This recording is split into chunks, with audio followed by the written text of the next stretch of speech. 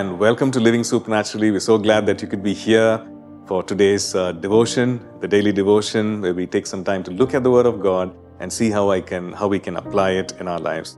And today we are going to look at another verse which focuses on what was spoken by the Lord on the cross. And this is from the book of Luke, chapter 23, and we're going to look at verses 39 onwards. It says, "Then one of the criminals who were hanged blasphemed him, saying, 'If you are the Christ, save yourself and us.' But the other, answering, rebuked him, saying, 'Do you not even fear God, seeing that you are under the same condemnation? And we indeed justly, for we receive the due reward of our deeds, but this man has done nothing wrong.' Then he said to Jesus, 'Lord, remember me when you come into your kingdom.'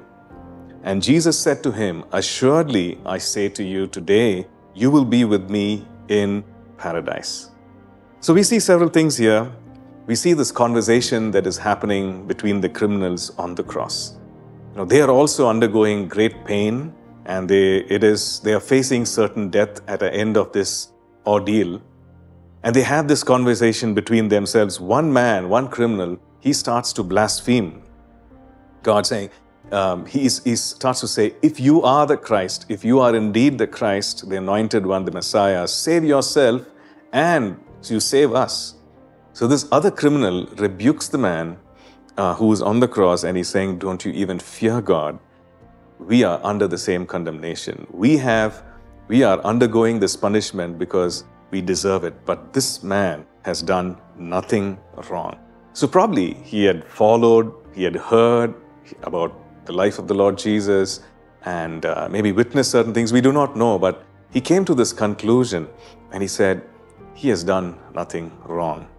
And then he does something else. He turns to the Lord Jesus and he asks the Lord, "Lord, remember me when you come into your kingdom."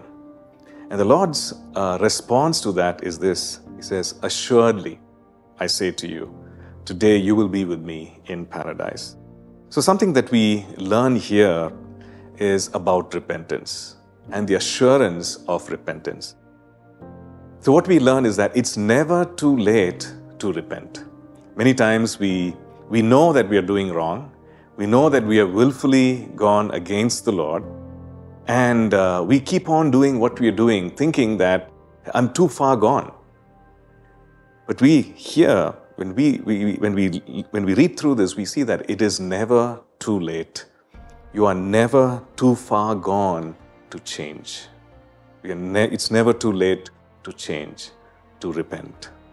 And it is never too wrong to set right. Nothing is too wrong that it cannot be set right. Because at that instant, the Lord Jesus immediately, he said, "Today you will be with me in paradise." Hebrews chapter 7 and verse 25 says this, "Therefore he is able to save to the uttermost those who come to God through him, since he always lives to make intercession for them." So today, be encouraged. He is able to save to the uttermost those who come to God through him. So let's take this time to look into our own lives. Are there things in our lives that need change, that need repentance? We don't have to stay away from God. We don't have to think, have I done something which is too bad, too wrong, that he cannot set right? Yes, he can, and yes, he will. Let's look to the Lord in prayer. Father, we thank you. Even as we have read through your word, we see that, Lord, it is never too late to change. It's never too late to repent. And Lord, you are able to save to the uttermost those who come to you.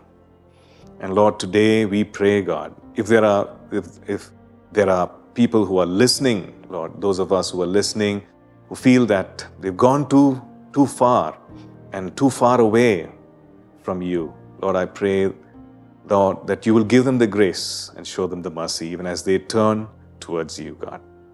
Yes, Father God, we thank you for your grace. We thank you for your mercy. We thank you for your forgiveness. In Jesus' matchless name we pray. Amen. Thank you for tuning in to Living Supernaturally. For more resources to strengthen your spiritual walk, please visit apcwo.org.